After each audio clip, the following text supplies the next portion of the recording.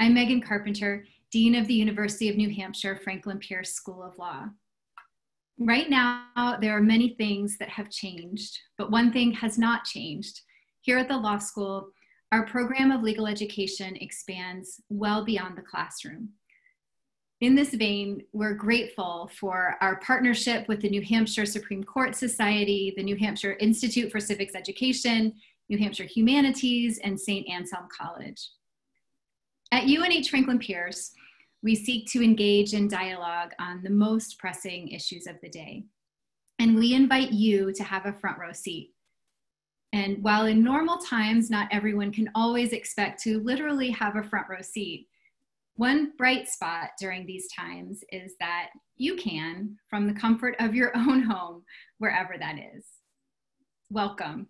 There are so many challenges that we face as a society. And legal issues, the rule of law, the Constitution itself sit at their core. We are so honored to have Judge Garland with us this evening and honored that you have joined us. Thank you. Thank you, Megan. Good evening, everyone. My name is John Gravy, and I direct the Warren B. Rudman Center for Justice Leadership and Public Service at the UNH Franklin Pierce School of Law. The Rudman Center provides curricular, experiential, and financial support for law students who are interested in public service. The center also serves as a face of the university here in Concord by presenting public programming, such as tonight's event, that aligns with its mission. We are so pleased to partner with the New Hampshire Institute for Civics Education to present another installment in the William W. Treat Lecture Series. This series is made possible through a generous grant from the William W. Treat Foundation. Judge Treat was a diplomat, banker, and New Hampshire probate court judge. He chaired the New Hampshire Judicial Council and authored a 3-volume treatise on probate law.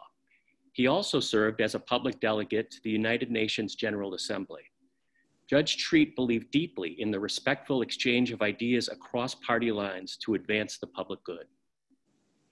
Tonight is also part of the ongoing Constitutionally Speaking Civic Engagement Initiative.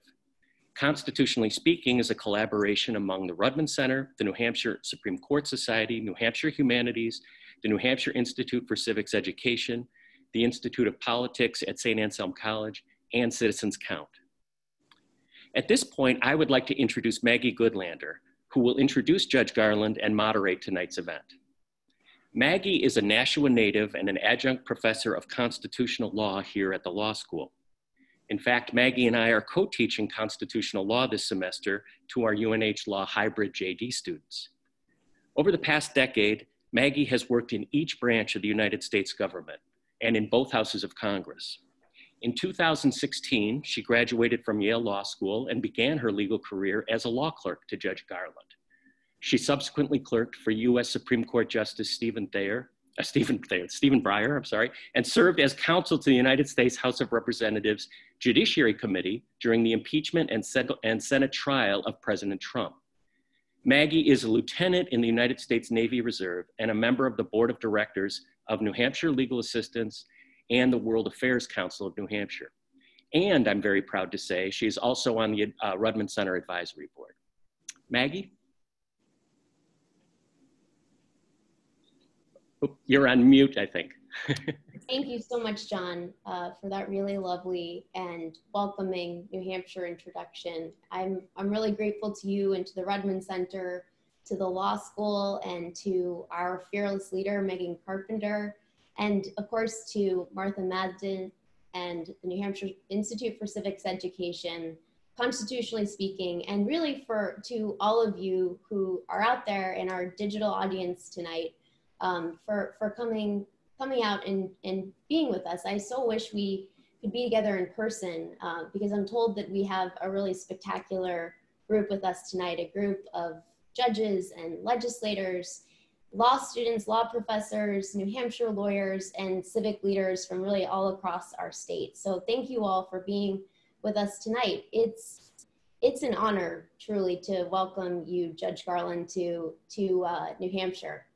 When I think about the lucky breaks I've had in my life, I've had a lot, but the first was being born here in New Hampshire to to a great family, including my mom, who's out there tonight watching. Another lucky break was meeting my husband, Jake, at an international security conference, which is not a typical place to meet the love of your life. But most of all, the chance to clerk for you, to be your law clerk, was really, truly the luckiest thing that has happened to me in the past 10 years. And it's a highlight of my life because I admire you so much as a person, and because you've done more to shape the kind of lawyer I want to be than anyone else. And so I'm so grateful that you've taken the time to be with us. And you're a very humble person, so I'm not going to gild the lily or overdo it in this introduction. I'm just going to actually quote the words of President Obama, because I think he said it best. What he said was this. He said, when he was talking about Judge Garland, he said, to find someone with such a long career of public service, marked by complex and sensitive issues, someone who just about everybody not only respects, but genuinely likes, that is very rare. That is Merrick Garland. And so I'm excited to have the chance, and honored to have the chance to ask you a couple of questions tonight, Judge Garland. And I want to start, so thank you for being here. And if we were all together in person, there would be a roaring applause at this point. But here we are in this COVID era. But I'm going to jump right in. I want to start by asking you, just a few weeks before I started my clerkship with you, you delivered a commencement address. And it was a really special one, because it was a commencement address to the 5th grade graduating class at J.O. Wilson Elementary School, which is an elementary school in Northwest Washington, D.C. that I got to know pretty well during my clerkship. So it was very clear to me watching you, a video recording of your commencement address. It was clear that these 5th graders were totally captivated by you. Part of the reason I think was that you managed to speak in their language and to make references that resonated with them. You cited Beyonce, Steph Curry, Taylor Swift, Albus Dumbledore, and you even referenced some modern dance moves, the whip and the nene, both of which I confess I had to Google. But your speech that day, I think it meant a lot to these students because they knew you personally. For the past 23 years, including this year remotely by Zoom, you have tutored 2nd, 3rd, 4th, and 5th graders at J.O. Wilson Elementary School in both reading and math. And I want to begin by asking you how you came to volunteer in this way so many years ago. Well, I wanted very much to do some kind of community service pro bono work when I became a judge, but as you can imagine, there's a lot of conflicts when you're a judge. So I looked around for something that I thought would provide direct service to the community. The kids at J.O. Wilson were just slightly younger than my own kids at the time. So having worked with my kids, I figured I'd be at least barely competent in math and reading issues and the writing issues. So started doing that, and I just fell in love with it and with the kids, and I really can't stop. Well, you long ago, when you were just graduating from high school, you won a scholarship. You went to Harvard for college, and when you started college, you wanted to be a doctor.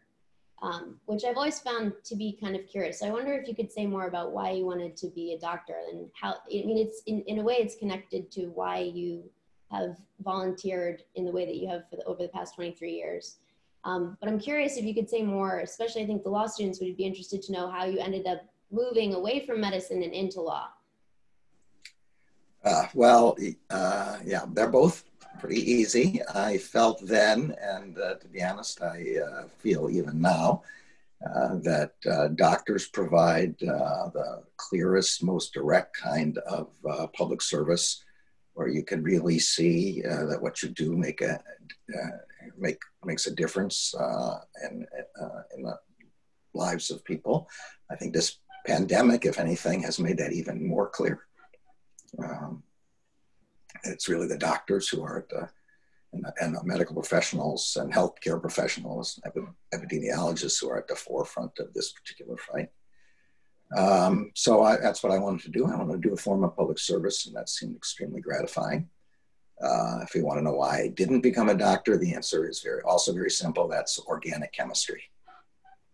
Well, thank God for organic chemistry, because the rule of law has benefited enormously from its existence. So you put yourself through college and law school by doing a number of things. You worked as a tutor, you stocked shoes in a shoe store, and in what I imagine, although I'm not a comic book aficionado myself, I imagine this was a very painful moment that you had to sell your prized comic book collection. So I wonder if I hate to bring up a sore subject, but could you tell us a little bit about that? Why of all things did the comic books have to go? Yeah, well, actually, that's pretty easy. They were the only thing of monetary value I actually had. And between the things you mentioned and the scholarship, I still needed more money to go to school. So, and I had been very lucky. Daredevil and Fantastic Four and Spider-Man all came out when I was a kid. So you were able to buy those early edition comics for the cover price of 12 cents. And by the time I was in law school, the whole bunch, which I never really thought of as a collection, it was mostly just piled in a big box in my parents' basement, was worth about $1,000, which in those days went pretty far with respect to school. So it was a sad, but it was an easy decision. Well, so you juggled a lot in law school. I wonder if you could share one of the questions, and I should say in advance of this conversation, we got some wonderful questions from our audience. And one of the repeat questions that we got was about some of the good advice, even the best advice that you've ever received about the law and specifically about law school. I just wonder if you could talk about advice you got, what you loved about law school, and I suppose if there was anything you wish you'd done differently. Well, let me put this all together into one combination of things I learned and people advised me of. You never know what you're going to end up being interested in the law. And it's quite likely that whatever you think you're interested in when you first enter law school will not be what you're interested in by the time you're midway through your practice. So I started law school thinking I would be very interested in antitrust. I'd done work in economics and industrial organization economics. I had a really great professor, Phil Arita, worked on his treatise. And so I was pretty sure that that's what I wanted to do. When I got into practice, I wound up doing a lot of administrative law, and that seemed like what I wanted to do. Soon thereafter, I got a criminal antitrust case and got to see an actual criminal trial, participate in a criminal trial that progressed to plaintiff's fraud work that we had at the firm representing the state of Maryland in its first savings and loan crisis. So I migrated myself from antitrust, administrative law to criminal law, and then of course back again to administrative law at the DC Circuit. So my advice is really the most important thing you can do in law school is take the black letter courses, learn the basics, be able to spot the issues regardless of what you become interested in later. Yes, you should take a few courses in things that seem to interest you to see whether it really does or whether that's a door you can close. But I think between taking the basic law and then taking the professors. So professors are much more important, I think, than the courses themselves. To have a good professor in a relatively small class is to develop a lifelong mentor, and I was very lucky to have had several of those. So that's my accumulated wisdom. Well, I want to ask you a little bit more about administrative law. And first, I think you'll be very pleased to know, well, as you know, I taught administrative law last fall. It is a required course at UNH Law School. And I think as it should be everywhere. As it should be everywhere. I think it's becoming increasingly clear, though, to the broader public in the United States, why administrative law matters. I think the Administrative Procedure Act, the heart and soul of administrative law, is now, I think, understood more broadly, particularly in light of recent court decisions about the APA. But, at the end of the day, the APA is about a reasonableness requirement and a prohibition on arbitrary and capricious government conduct. And so I want to ask you about these words and this idea. And in particular about a case that you worked on as a law firm associate, so early in your legal career, the canonical case of State Farm. So can you just tell us a bit, you worked on the case as an associate, you've written about the case in a law review article, and you now apply the case regularly as a judge. So could you tell us a bit about State Farm? Yeah, so I wish I could say that, I had plotted this out and planned to take this, but as with the other things I was talking about before, you just have to take the opportunities that come to you. We had a law firm client, State Farm. They were very interested in auto safety and obviously in particular in reducing the cost of accidents, because they were an insurance company that paid out for the cost of accidents. There was a passive restraint requirement. Passive restraints meaning the kind of restraint that stops you from smashing into the dashboard or the windshield when you're suddenly stopped without you having to do anything. Two kinds of which are seat belts and airbags. So there had been a passive restraint requirement which was supposed to come into effect. And the new administration rescinded the requirement. And State Farm said, well, do something about it. Well, when your client says that, and that's what you want to be doing. It's a very good thing. So we were able to start at the very earliest level when the case was still being formed in the Department of Transportation. The incoming Reagan administration, which had first suspended and eventually rescinded the rule, was very strong on having cost-benefit analysis. So we went to a young assistant professor at Yale economics named Bill Nordhaus, who just coincidentally won the Nobel Prize in economics 2 years ago, I think, and asked him to do a cost-benefit analysis. How much would it cost for the automakers to put in effect either automatic seat belts that automatically fitted around you or airbags, as against the costs in lives lost and work time lost of accidents. And he did, and was enormously on the side of including saving the passive restraints. Nonetheless, the agency rescinded. So we,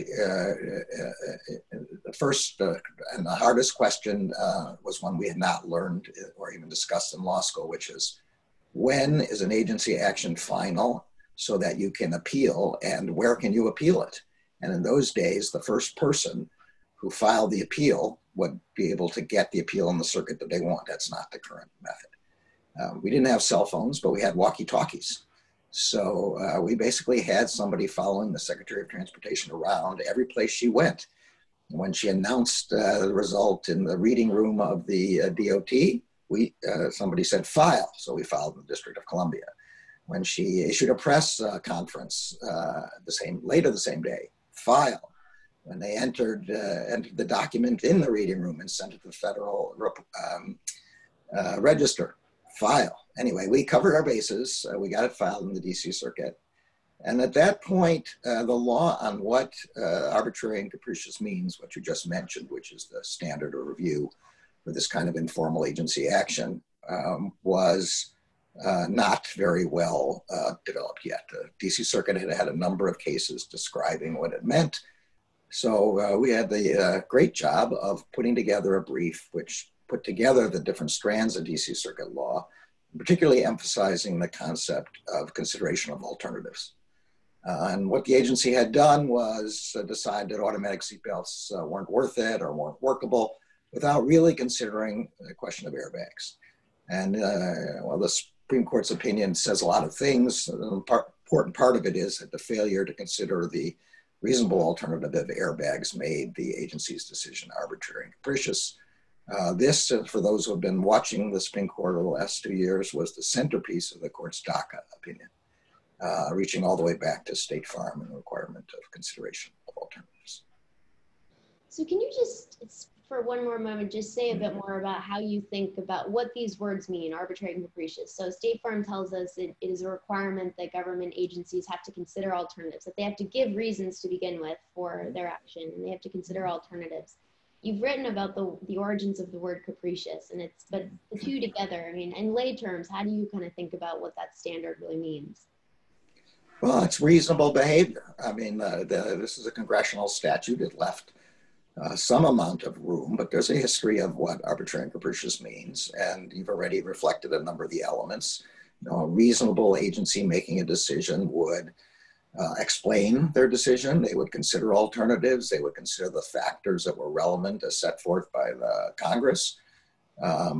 All of those things, and they would yield a result that was consistent with the evidence that was before the agency. In our case, the cost-benefit analysis, which showed that the benefits outweighed the costs. So it's a relatively light level of review. The question of the meaning of arbitrary and capricious has gone up and down over time from what was once called hard look review to something that is, I would say, a more light level of review. But all in all, it's really just a question of reasonable agency behavior. So you worked on State Farm. Your life has really been, your career has been so focused on public service, and you've held, and we're going to get to your life on and off the bench in government. But I want to just ask you, you know, you were able to work on this case from a law firm. How do you think about the value of your experience working in private practice? Well, I thought it was a great experience. You know, you have an enormous amount of resources available to really work a case until you're, you know, confident that you have it correct. And you learn to write, and you're very carefully watched with respect to your writing and taught how to write well. And if you're lucky enough to be in a trial practice in a firm, you get considerable training in that respect from people who've you know, been in the courtroom. So it was quite an extremely good experience. So one of the real joys and benefits of being able to clerk for you was to have sort of an insider's view on how you do your job. And I've heard Justice Elena Kagan explain that when she was just coming to the bench for the first time and trying to figure out how to do her job, she said that her approach to figuring this out was pretty simple. She walked over to your office, she sat down in your office, and she grilled you for several hours about every aspect of your job so that she could implement your strategy for judging. And so I think it'd be really interesting for our audience to hear kind of how you've organized your approach to judging, how you think about your job right now as a judge. Well, it's extremely generous of the justice. I actually think there's really no trick to this. And with respect to an appellate judge, it's actually pretty straightforward. The cases come in on a certain day. That's when the briefs have to be filed. They arrive. I have a law clerk assigned to a particular day, and I'm of course, myself assigned to that day. And the clerk reads the briefs, the appendices, which is the record on review, and all the cases cited by the briefs. And I ask that clerks read outside the box. What have the briefs failed to consider? What lines of doctrine maybe actually belong in the case? And they have not considered that because they've been thinking about this, and the parties, in a different way. Meanwhile, I'm doing the same thing. Hopefully, I have read some of these cases already, and the further along I am, the more of those cases I've written. So that makes my life a little bit easier. But I do basically the same thing. We don't do, as you know, we don't do bench memos. We do sort of a very brief overview memo of what the case is about, but I like working verbally and sort of batting ideas back and forth. It helps it both work out ideas myself and it helps stick in my head. In the old days, the greatest invention to keep my muscular skeletal system in shape was the wheeled briefcase. But the most important invention after that was the iPad, so that everything that could have been in my wheeled briefcase I can now hold in one hand. And I'm a confirmed iPad user at this point. Well, and your iPad reflects the care that you put into and your attention to detail. The standing desk is also another highlight of Yes, unfortunately, it doesn't work very well in remote work, so we've been FaceTiming our line-by-line edits of the opinions. So the virtual standing desk. So the That's standing it. desk for our audience is this wonderful desk that is sort of at the center of, as I remember it, it's the center of your office, and it is punctuated by a collection of Ticonderoga pencils. And it's a space for the judge to stand in a space where you go word for word through your opinions as you're drafting them. But I want to ask you a little bit about another dimension to your approach to opinion writing, because I think it says a lot about the qualities that you bring to the judicial craft, but also your values and your commitment to civility. So it's the concept of de-snarking. So I've heard, Chief Justice John Roberts has said that anytime one finds oneself on the opposite side, disagreeing with Judge Garland, you're in a very difficult position. But he's also talked about times when you have been on opposite sides of an opinion and a process that you went through called de-snarking. So could you just explain what is de-snarking and why does it matter to you? Well, I'm not sure that's the technical term, but it gets the point across, I'm sure. Look, the idea is that these sort of clever negative cuts at the judges on the other side are both unnecessary and unhelpful.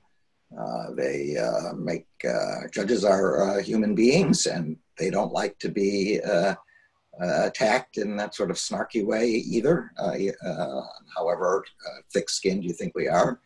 And that the best road to collegiality is civility.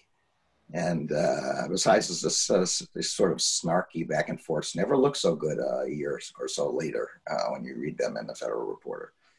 So I try to keep that out to the extent I can of my opinions. And I think the example that Chief Justice is referring to is one where I think we both got very, shall we say, active in our responding to each other. Every point, he had the majority. I think I had the dissent. And every new development that I wrote, he would respond, counter, then I would counter his counter, then he would counter my counter.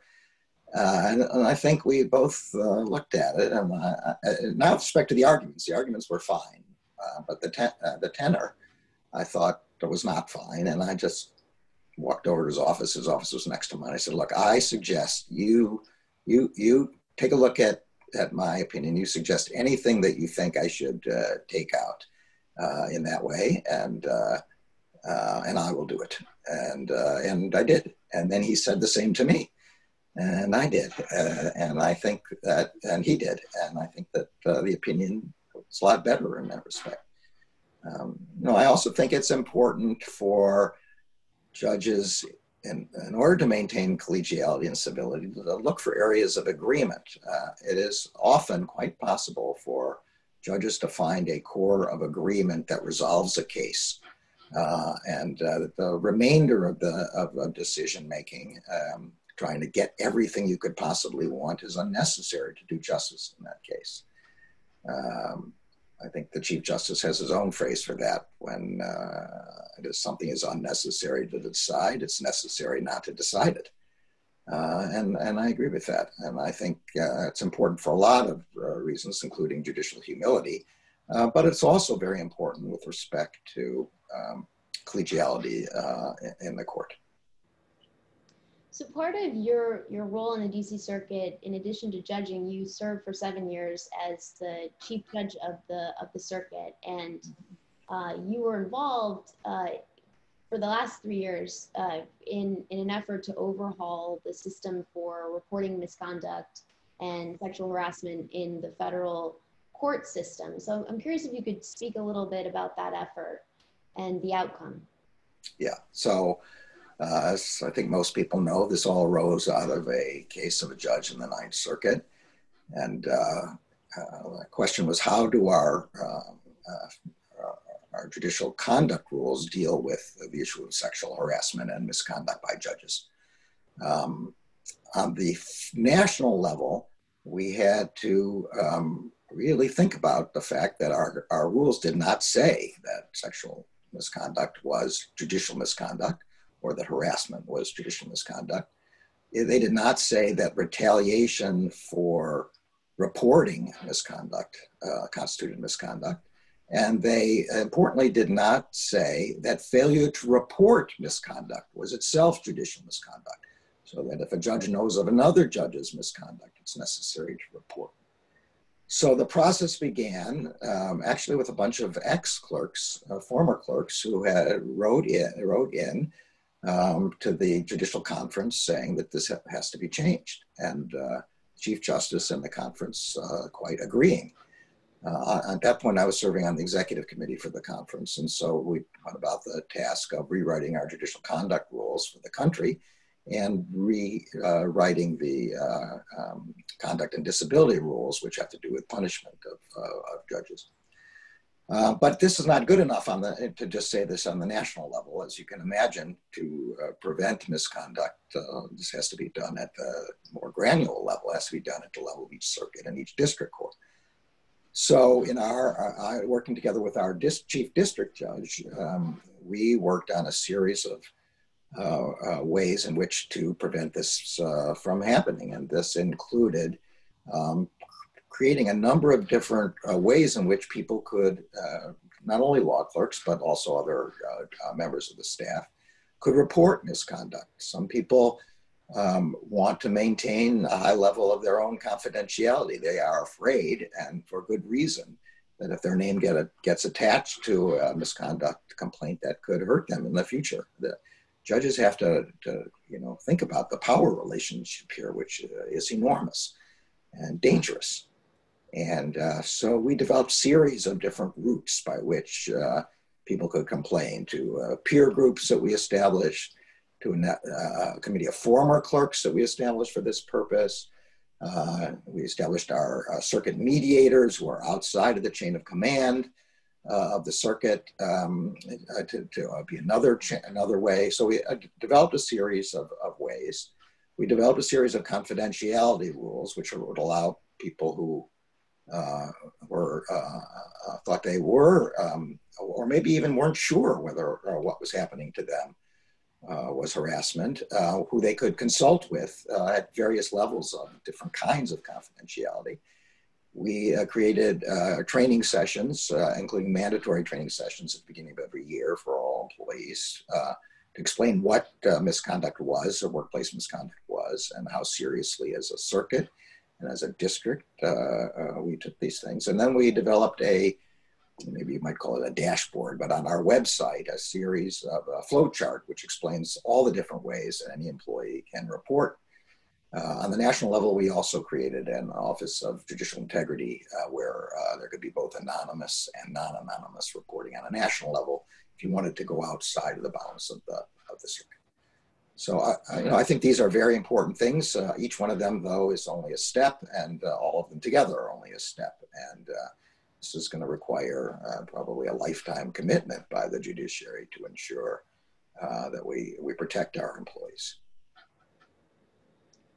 Well, I want to shift gears a little bit and ask you, because your service to our country goes well beyond the 23 years that you've spent on the bench, and it includes your service at the U.S. Department of Justice, and where you've worked on really some of the most complicated and significant cases that the department has ever faced. And I want to ask you about two of those in particular. But before I do, you actually started your post-clerkship career in the law at the Department of Justice. In 1979, you served as Special Assistant to the Attorney General of the United States. So I wonder if you could talk a little bit about what that job entailed and what you learned.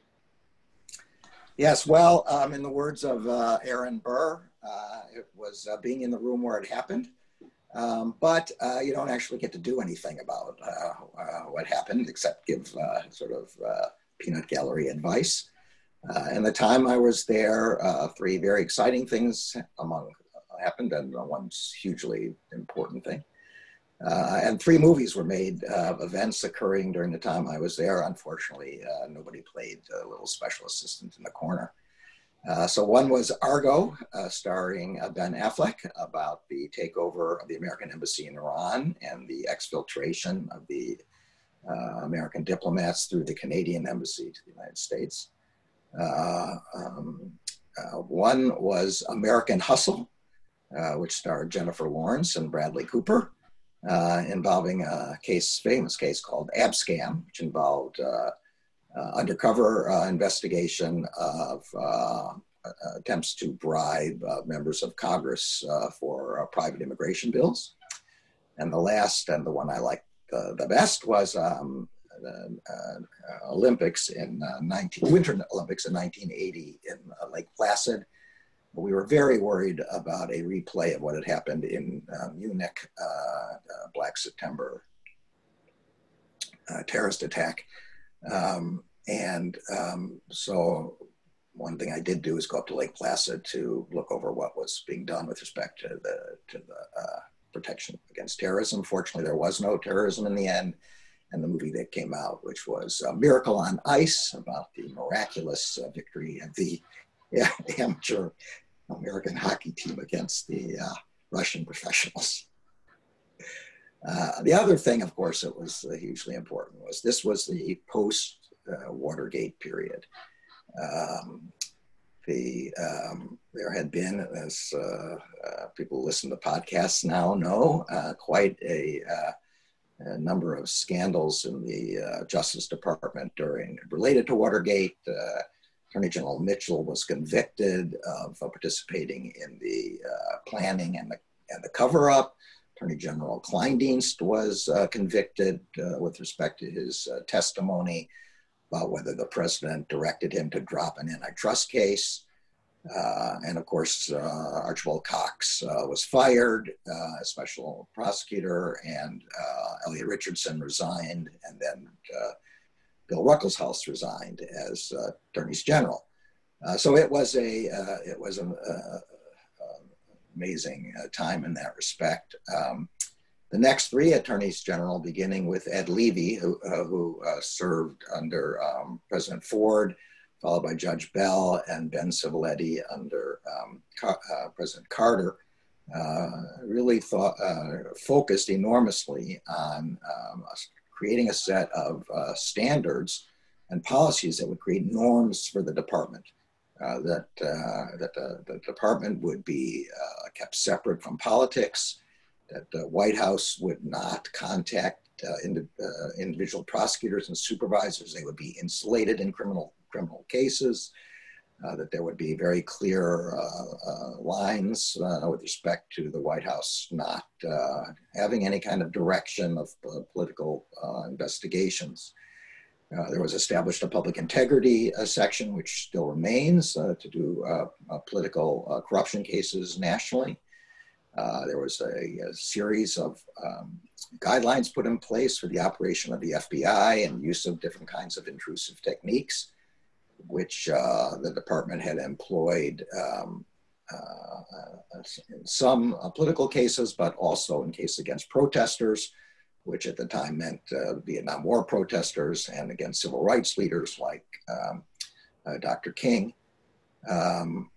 The Foreign Intelligence Surveillance Act had just been passed, and the department established a series of regulations on what kind of surveillance was permissible and what was required for permissible foreign agents in the United States.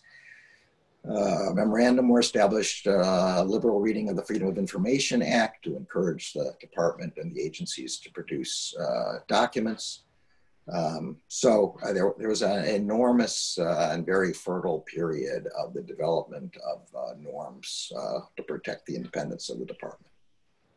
So, you know, I think of it as sort of a constellation of post-Watergate statutes, but at bottom, as you just said a second ago, it's really about norms. I mean, the guardrails are really commitments to the independence of the department. And I remember asking Justice Kagan once about you worked together in the Clinton administration, but you were at the Department of Justice and she was at the White House. And She said she loved working with you, but sometimes it was a little annoying because you didn't always do what the White House asked you to do.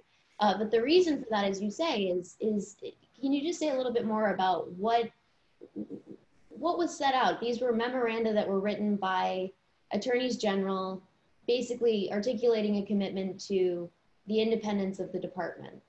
And then yeah, so just to be clear about Justice Kagan, she was not in the criminal area. So what she was talking about is policies of the department, which are, as a general matter, are certainly permissible for the White House to communicate with the department.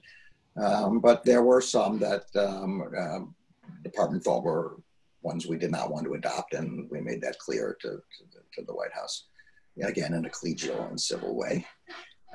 But the norms that we're talking about here are the independence of the department from political influence, and particularly political influence in the criminal and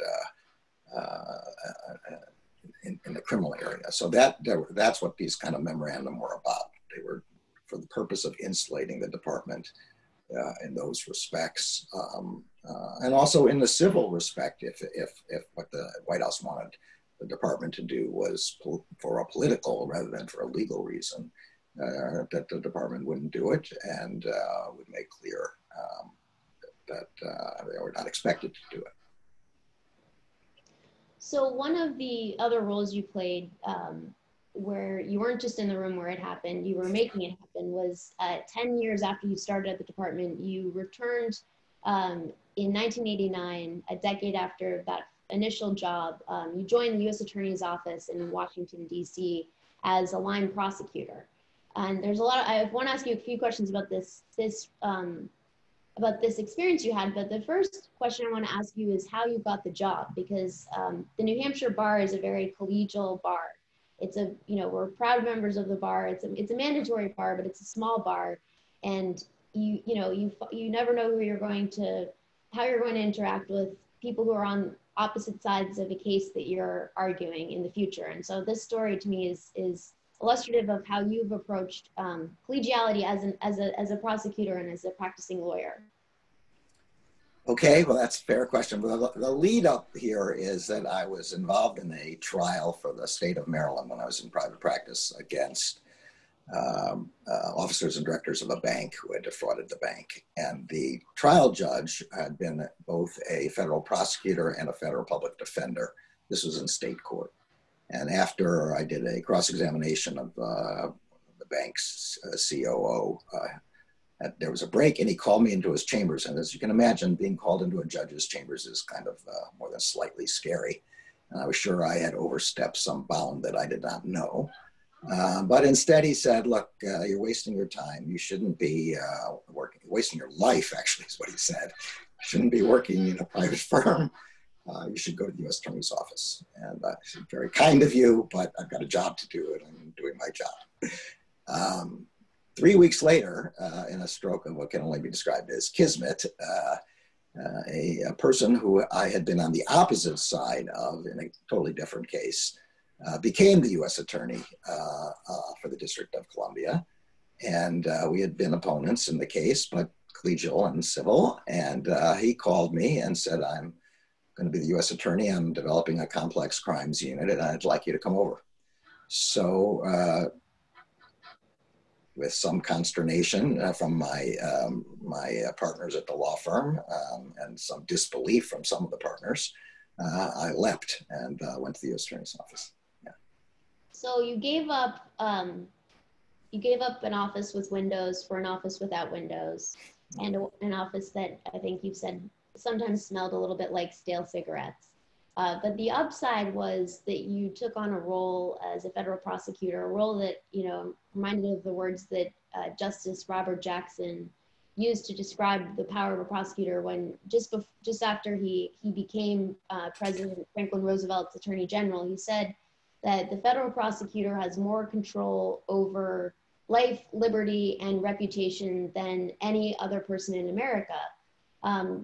But, the prosecutors, and I want to ask you about one of the first cases that you worked on, or maybe even the first case you worked on as a prosecutor, because the role is also a role that is central to the way that the faith that Americans have in our government and in our system of justice. And I wonder if you could talk about that first case and how you have approached victims of crime and the question of faith in the system and how to keep it.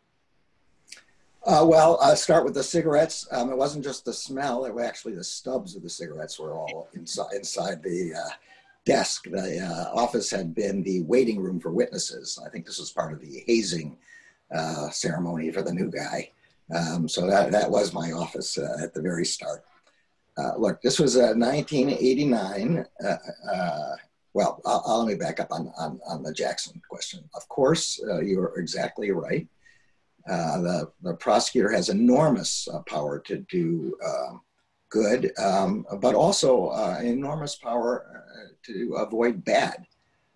So a prosecutor should never bring a case that he or she doesn't think involves a guilty person and guilty of the crime that you're actually charging. You always have to realize that even if you can't just say, oh, I'm going to leave it to the jury, because if a case is dropped or somebody is acquitted, that follows them the rest of their life, no matter. And as everyone who's paying attention knows, it means very difficult to get a job, and they're very difficult to sustain yourself or a family in society. So the prosecutor has enormous responsibility to be doing the right thing. And individual prosecutors generally have the discretion, which enables them to do that. And so it's very important that people of integrity become prosecutors, not only to do good, but to make sure that other people don't do bad. Now, to get to 1989, which is sounds like a Taylor Swift song. It was a very bad time in the District of Columbia. There were about 460 murders that year. There were 160 last year, which gives you a sense of the difference. There was a huge turf war going on among gangs who were selling crack. And in this particular case, a gang from New York had come down to Washington, taken over a public housing project, which was, as they called them in those days, Mayfair Mansions, which you can imagine that's not what it was.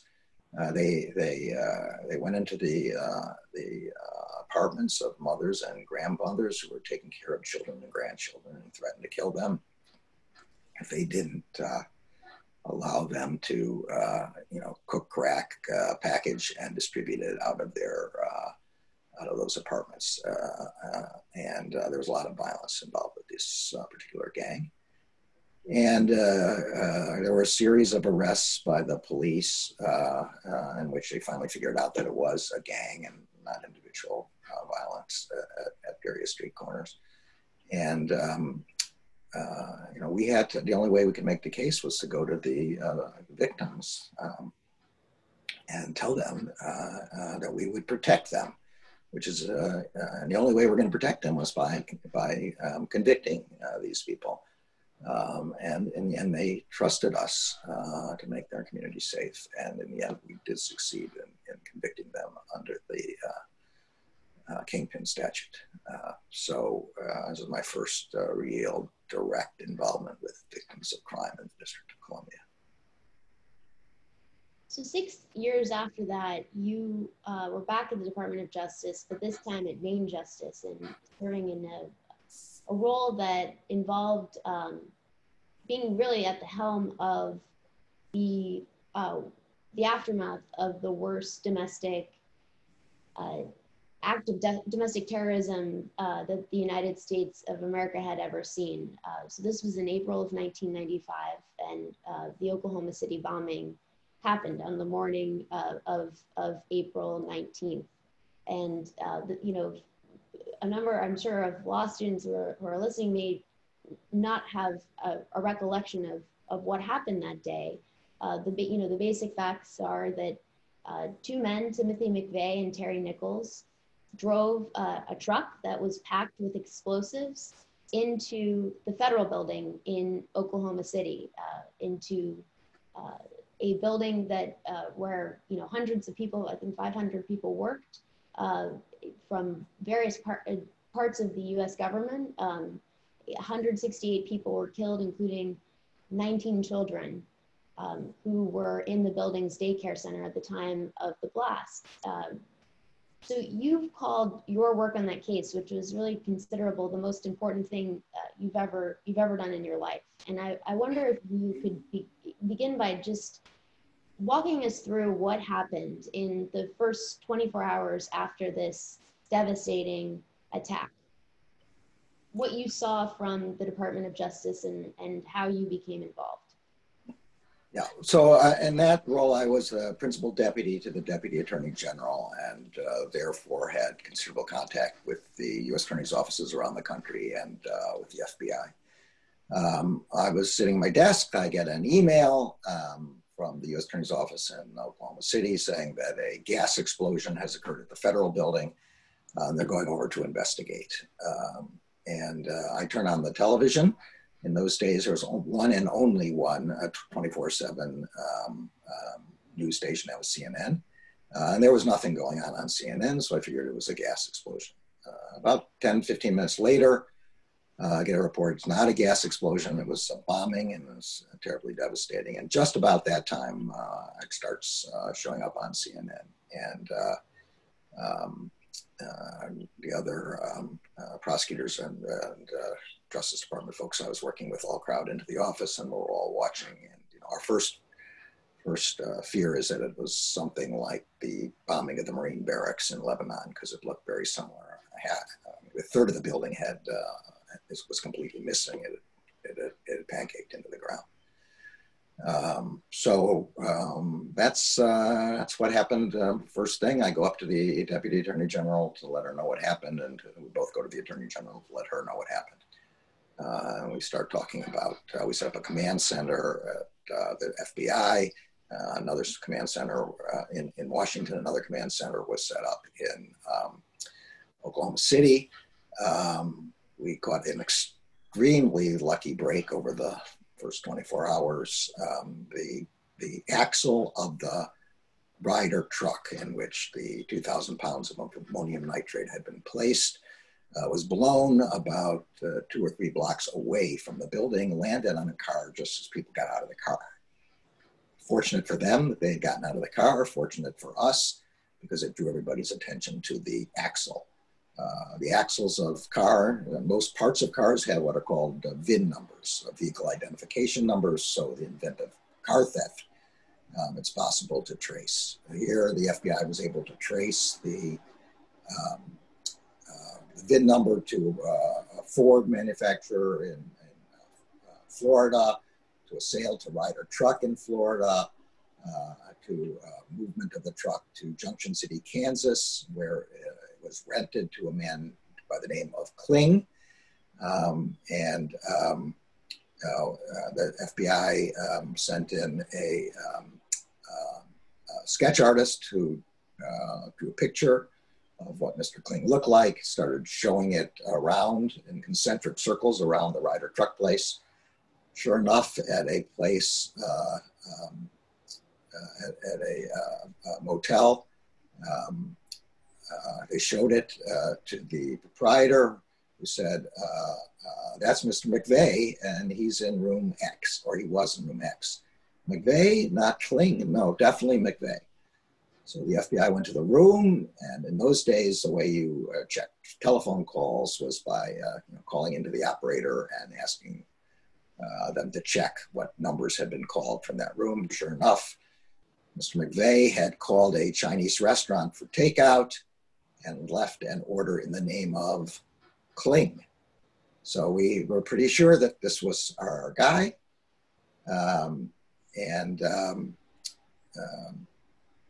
So at this point, there were sightings of Mr. McVeigh all across the country because the sketch art had been put out on the TV. And there were bomb threats in courthouses and other buildings all across the country. And it was clear we were going to need a national sort of center for doing this. The U.S. attorney in Oklahoma City had just become a federal judge. The acting U.S. attorney was a civil attorney. Actually, fortunately, I was in the room where it happened when the acting U.S. attorney called Attorney General Reno and said, you have to send somebody. And again, what, experience, fate would have it, having had a lot of experience with filing crime cases. I was the only one in the room who did. And I was sent to Oklahoma City. So when you arrived in Oklahoma City, I want to ask you about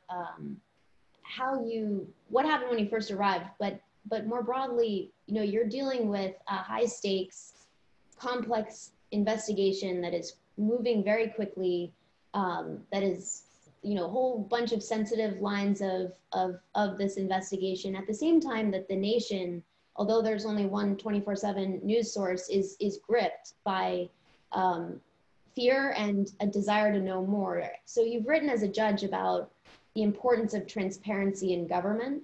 I wonder if you could just talk about how you thought about transparency as a prosecutor. Yeah, so just in terms of the timeline, I say goodbye to my wife and my two little kids, and take an FBI plane from that point from Manassas. There was no plane. The FBI didn't have the jet in the pre-9/11 period. So we had to land in Indianapolis, where somebody came to the plane with what was then called a cell phone, which is the size of a brick. And it turned out that Mr. McVeigh had been arrested about 90 miles away, a 60-mile-an-hour road, going north by a state trooper by the name of Charlie Hanger. You literally can't make this stuff up. He was in the Noble County Jail. He was about to be released on bond, on personal recognizance bond. He had been arrested because he had an unregistered handgun. And he had stopped because he had a car that didn't have a license plate, which he had taken off to avoid being ticketed when he left the getaway car. So he was arrested. He was brought to Oklahoma City. The courthouse had been damaged, so he was going to be, the first presentment was going to be in Tinker Air Force Base. So I get off the plane. It's dark. FBI meets us. We drive to Tinker, where I'm going to do the presentment in front of the magistrate judge. There is a crowd of people outside. We were very afraid that somebody would try to assassinate McVeigh. And they're all shouting and screaming. Anyway, it turned out they were the press. They were not a pitchfork mob. The Air Force Base, like any Air Force Base, kept everybody out. And they wanted in. So I get inside, and I see there's an empty JAG courtroom that they're using. And they were not planning on allowing any spectators. And I said, well, we're not going to have the first presentment in a case involving a possible conspiracy to be a conspiracy in which the press is kept out. So there was a back and forth. The FBI was on my side. They had a back and forth with the MPs. Eventually, the MPs gave in. They went outside and filled the courtroom. And so we had our first presentment. But I thought it very important that we do have that. And thereafter, we had a press conference every day, explaining what we were doing, why we were doing it. Eventually, we got to the stage of grand jury, in which case, of course, we couldn't disclose anything. But before that, we were trying to let people know what we were doing and why we were doing it. So, Judge, it's 6 o'clock, but if you'd be willing, I was hoping to just ask you 3 more questions. If you can ask me as many questions as you want, Meg. Well, this is a rare opportunity. So I do want to ask you about, this year is the 25th anniversary of the Oklahoma City bombing. You were there after this the arraignment in Tinker Air Force Base. You went to the site of the federal building. You were there, while the Alfred P. Murrow Federal Building was still in flames, but you stayed in Oklahoma City for a number of weeks after the attack, and you've described as, I wonder if you could speak about what you saw from the people of Oklahoma City in the aftermath of this attack, the spirit of generosity that they brought to each other and to your investigation and your efforts. you've cited what the people of Oklahoma have called the Oklahoma Standard. So could you tell us a little bit about the people of Oklahoma City, the community more broadly, and how you went about engaging them, as well as, you know, in particular, the victims' families and the survivors of the attack? Yeah, sure. So immediately after the presentment where McVeigh was held over, I asked to be driven to the bomb site. It was like a battleground. About 8 square blocks of the city had been damaged by the enormously powerful 2,000-pound bomb, which broke windows and knocked out bricks a lot of places. And it was guarded by Humvees with National Guard. People did not know whether this was the beginning of some kind of attack by some kind of domestic terrorist or foreign terrorist group. The building was, a third of the building had been destroyed. You know, the part that was destroyed was the Children's Center, which was glass windows, you know, facing the area where the bomb went off. So most, if not all, of those children died there. The explosion was enormous. The parking lot across was still, the cars were still smoldering, and all the way on the other end of the parking lot, the roof of the building across the street had been lifted up and smacked back down. So it was very tough situation, and the FBI had established a command center in an old Southwestern Bell building just outside the marked off zone. And so I go there next, and it is amazing. The first floor is all rescue workers. Salvation Army had set up a food line, and the rescue workers, you know, were 24/7 digging for bodies.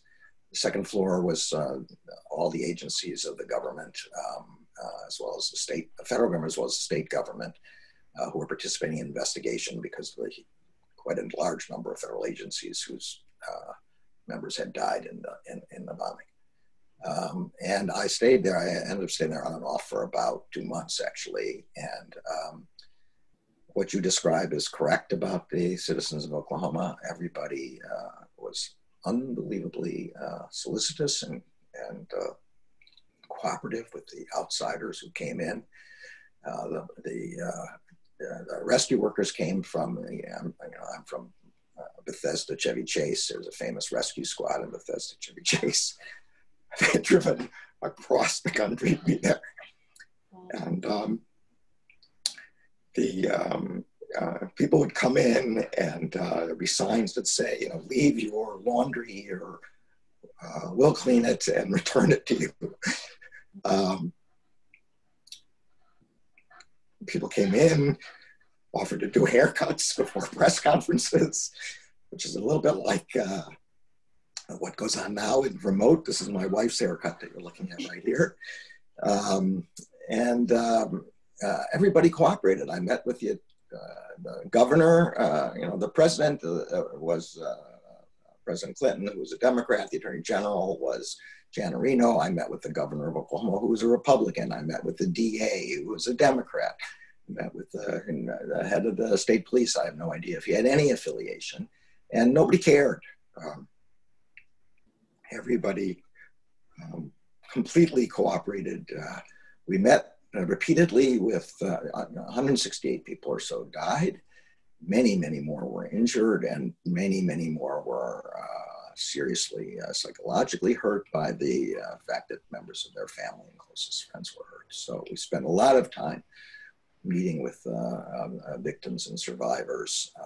We all gathered together actually on the roof of a building about 6 weeks later when we finally imploded the Murrah building, because it was just getting too dangerous to work in, and there was no one else to rescue and nothing more necessary from a forensic point of view. They have a spectacular museum of the bombing in Oklahoma City. they do have this motto of the Oklahoma way of taking care of each other. And, you know, one of the saddest parts, many sad parts of the pandemic is I was not able to travel to Oklahoma City for the anniversary, which I had planned on being there for. So I do feel like it. You know, we promised the victims we would find the people who did it. Well, I'm sure you will be back in Oklahoma City, and you worked on one other very high-profile bombing case the next year, the year after. In 1996, you worked on the prosecution of Ted Kaczynski, the so-called Unabomber. And I want to ask you about a moment of pretty high drama in the case. You faced a number of really tough decisions, but one of them was the decision surrounding the raid on Mr. Kaczynski's Montana cabin, which happened on April 3rd, 1996.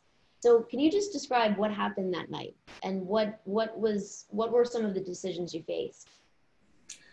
So I wound up on this case because the Unabomber got jealous of McVeigh, and while we were in Oklahoma City, he threatened to blow up Los Angeles airport, and then actually did send a bomb to a corporate executive in Sacramento.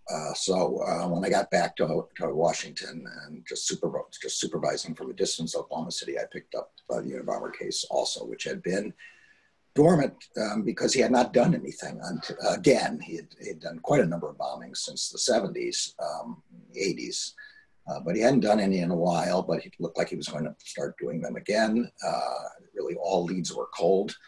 And then he sends this manifesto to the New York Times and the Washington Post, which says, "I'm the Unabomber, this is my explanation." It was a extremely, you could say, idiosyncratic piece.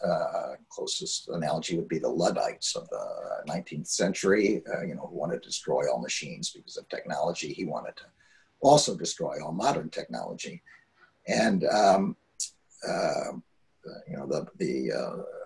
publishers for the Post and the Times came in. Normally, they would not ask what we thought about publication. And normally the Justice Department and the FBI would say, no, please don't publish, because it'll only get the person going to do more and create copycats. But this was a pretty unique situation. We were at a complete loss. The profiles had all failed. He was being profiled as a Southern California airplane mechanic because of one of the bombings. When in fact, of course, he actually came from a Chicago suburb, studied at Harvard and Michigan, and was living in Montana. There's a pretty good movie out on, I think, Netflix now called Manhunt. Parts of it are about the personal life of the profile who actually did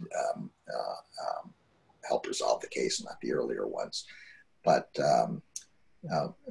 basically, they published. They said, "We're not asking your permission, but what do you think?" And we said, "Well, we think you should publish because it's the only way we're going to find anything." And we were hoping somebody would recognize his idiosyncratic writing. And sure enough, relatively short order, somebody calls in. Of course, we had lots of calls, people thinking that they know the Unabomber, including friends of mine who claim that it's one of our classmates from high school, which it was not. But it turned out to be the brother, Kaczynski's brother, who did recognize it, who did have lots of letters from Kaczynski, whose letters matched up pretty well in terms of a linguistic analysis and a sort of an early form of computer analysis that we now use that you use now for plagiarism of law school papers we were using to compare language. Anyway, there was the question of the search warrant.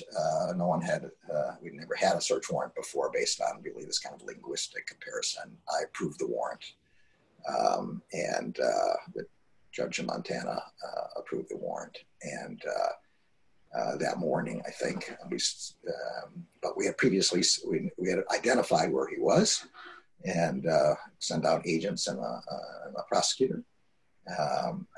And the plan was they would go in that night. That night happened to be Passover, and We have a traditional Seder at our house, and part of the tradition is to invite a stranger to the Seder, and I had invited Janet Reno to our Seder, and about halfway through the Seder, Louis Free, who was the FBI director, calls and says they're in. They have him safely, and look like there's bomb-making materials. Can we charge him with being the Unabomber? So Attorney General Reno and I repair to the attic, which was my office, and we say, well, why don't you charge him with bomb-making materials? We'll worry about the rest later. And he said, all right. 10 minutes later, he calls back again, and he says, we look like we have sort of a partially developed bomb here. And we said, can we charge him with being a Unabomber? Charge him with bomb-making materials? Calls back 10 minutes later, he said, we have the carbon copy of the manifesto and a diary describing each bombing and how we did it. At which point we said, you can charge him with whatever you want. 10 minutes after that, the prosecutor I sent out calls and said we've all just been chased out of the cabin. There was a live bomb under his bed. So it was a very dramatic, a very scary, but fortunately in the end, safely executed search. Well, Judge, we've now talked about several movies and television shows that made about the life and times of. None of them have me in it, though, so I'm still holding out. That's for the next one. I want to end by just asking you. Today is the 244 years ago today. So September 9th, 1776, the Continental Congress formally declared that the name of our new nation would be the United States. And because of the grandeur of July 4th, this day, September 9th, is a little bit more forgotten in American history, but it's significant for a lot of reasons. But I want to ask you about how you came to be an American and why you've decided to devote your career to serving our country. It's Oklahoma City and the way in which both the community there and elected officials and government officials across the country came together, were united in addressing this devastating attack, is a reminder just of the difficulties we face today, the polarization today, the division today. But what's beautiful about our country is that our name is also a reminder of the promise and the mission statement. And one thing we have in common is that our grandparents, my grandparents like yours, came to this country in the early 1900s. Your grandparents were fleeing anti-Semitism, and they came here with the hope of making a better life in America. And I wonder if we could close. I want to invite you to share, if you would, what do you think your grandparents loved about America and why you've devoted your career to serving our country? Okay, this is going to make me choke up. So you're going to have to live with that. Look, my grandparents knew that they owed their lives to the willingness of America to take them in. And the same is true for me. It's not just that I might otherwise be living in Belarus, it's that I wouldn't be living at all.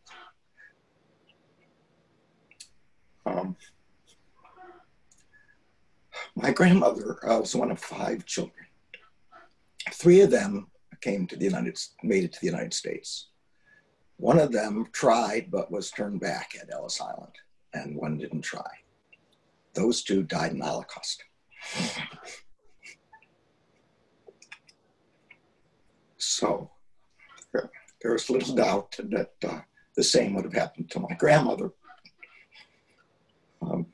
So I think at bottom, the reason that I and my siblings and my parents tried to do as much public service and as much community service as we could was to pay the country back for the sanctuary